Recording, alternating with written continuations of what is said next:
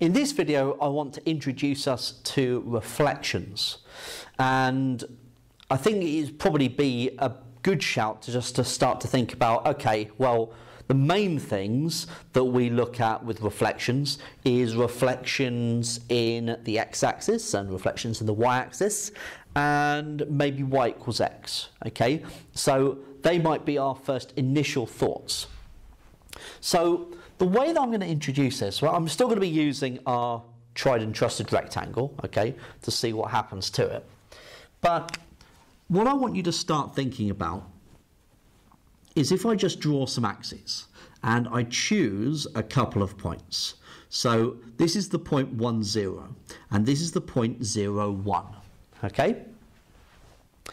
Then I know that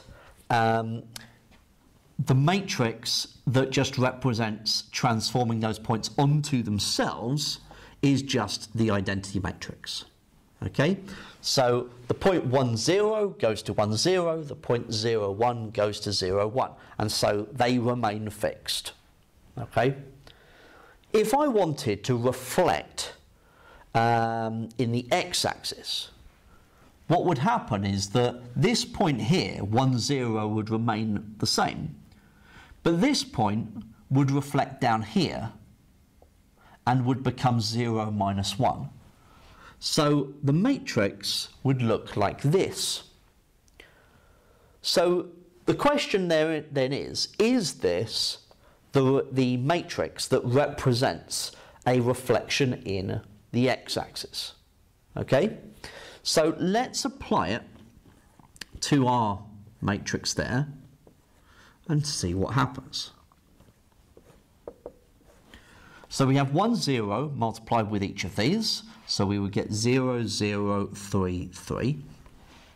And then 0 minus 1 multiplied with each of these, we will get 0, negative 1, negative 1, 0. So we have 0, 0. We have 0 minus 1. We have 3 minus 1.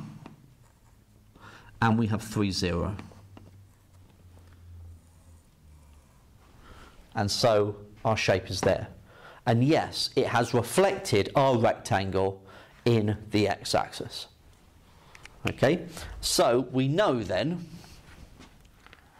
through our investigation, that this matrix represents a reflection in the x-axis.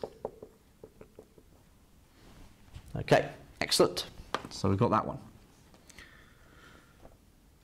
So then, how about reflecting in the y-axis? Okay, so starting off with 1, 0, 0, 1. Okay, let's have a look at our little diagram. This point here would remain exactly where it is if reflected in the y-axis, but this point would move over here. So rather than having 1, 0, we would have minus 1, 0. And the 0, 1 has stayed the same. So this should be a reflection in the y-axis. So if we apply it to our rectangle,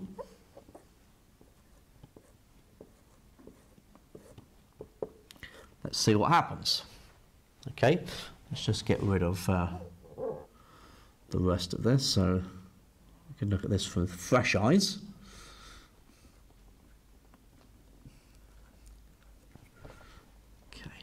There we are. So, minus 1, 0, multiplying with each of these columns, we're going to get 0, 0, negative 3, negative 3. And then 0, 1 multiplied with each of these, we'll get 0, 1, 1, 0. So we have 0, 0, this point here, 0, 1, that point there, minus 3, 1, which is over here, and minus 3, 0. And so this has reflected our rectangle in the y-axis, as required. So you can see that looking at these two general points here has allowed us to investigate and find two important reflection matrices. So reflection in the y-axis. Okay, right, so there was one last one that I mentioned, and that was reflection in the line y equals x. Okay, so that will be the last one that we look at in this video. So let's just make that a bit clearer. There we are. Okay, so now if I'm going to reflect in the line y equals x, so that is this line here, okay, what's going to happen is that the point 1, 0 is going to get mapped to 0, 1. And the point 0, 1 is going to get mapped to 1, 0. So we'd be expecting that this would do the trick. So let's try our tried and tested rectangle. So 0, 1 multiplied with each of these will give me 0, 1, 1, 0. And 1, 0 multiplied with each of these will give me 0, 0, 3, 3. So we have 0, 0, 1, 0, 1, 3. So some up here. I haven't really drawn this very accurately, have I? Right, if that's going to be 1, 0, then I've got to have it about there. So 1, 3 will probably be up here somewhere. Still looks a bit crap. There we are. Let's try that a little bit better. So the trouble with it not being very to scale. And then 0, 3 there. Okay? So what you've got then is this point being mapped down here, this point being mapped here, this point being mapped here.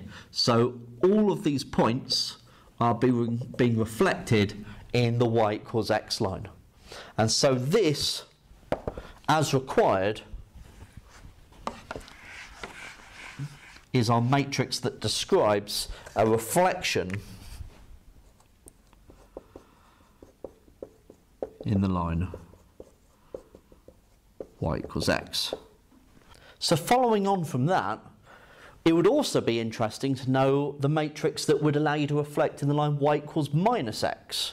Okay, so the line y equals minus x, we'd be talking about this line here. So if we look at this from the way that we've been doing these other matrices, I'm not going to worry about checking it, but you can check it if you like with our rectangle. The point here, 1, 0, would be mapped down here to 0, negative 1. So we'd start off with 0, negative 1. 1, 0 has gone to that. And the point 0, 1 has been mapped over here to negative 1, 0. And so this is the matrix that represents a reflection in the line y equals minus x. Okay?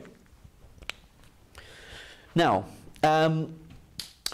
so they are the 4 main reflections that you need to be aware of as part of this course.